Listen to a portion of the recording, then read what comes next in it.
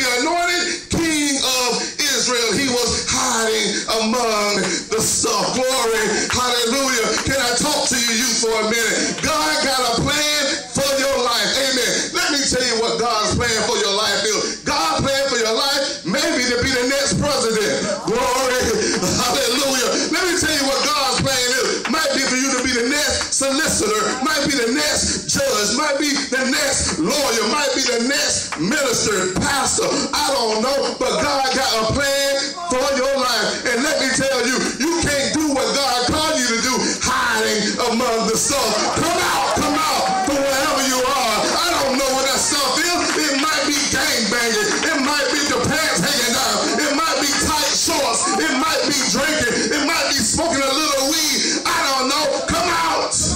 Glory. I want you to look at your neighbor and say, neighbor, come out from wherever you are.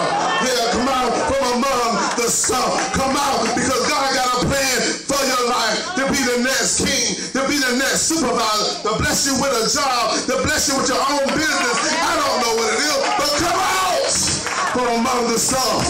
Glory. Glory, hallelujah. You got to come out. Yes. It ain't worth it. It ain't worth it.